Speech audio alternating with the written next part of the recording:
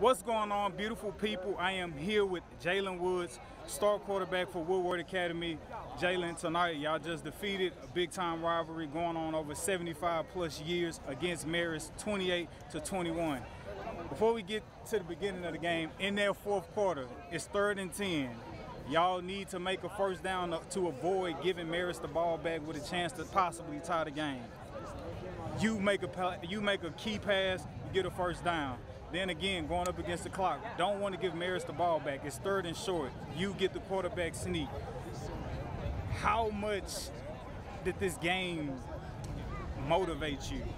This game motivated me a lot because of what happened last year. You know, we came out with the win last year, but you know, Marist tried to come back and say that he was in, but he really wasn't. So you know, our motive before the game was to prove to them that we're going to win fair and square this time. It was fair and square last time, but we were going to pound the rock and we were going to throw the ball as well, and that's what we did, and we executed. Y'all had got a multitude of dudes score tonight from every which way, every way you can think. On the ground passing, you finding multiple receivers. Can you describe, is it even able to be put into words how lethal your offense is?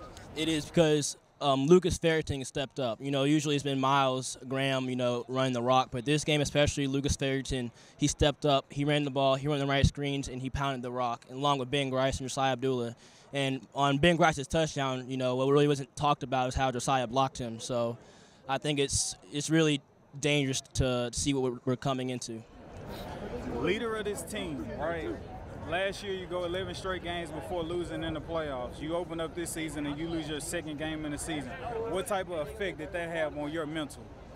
I think that we actually needed this loss early on in the season. You know, last year coming into the playoffs undefeated, you know, I feel like that was a big wake-up call for us. And having this wake-up call for us in the 2nd game of the season really, you know, motivated us to step our game up and execute to where we know that we can play. Your escapability was off the charts tonight. Being able to find a receiver when you really needed him the most, you did that time and time again.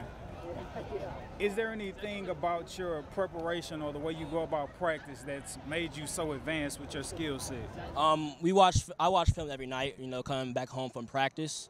So I think that really prepared me a lot for Marist's defense. And also, you know, I go through my reads. You know, if my first option isn't open, then go my 2nd option, 3rd. Pocket collapses, get out the pocket, you know, and I work with my receivers the scramble drill.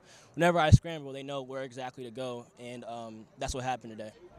Finish this statement for me. Woodward Academy will win state if they do execute on both sides of the ball, including special teams. We're really dangerous, and we're coming for everybody.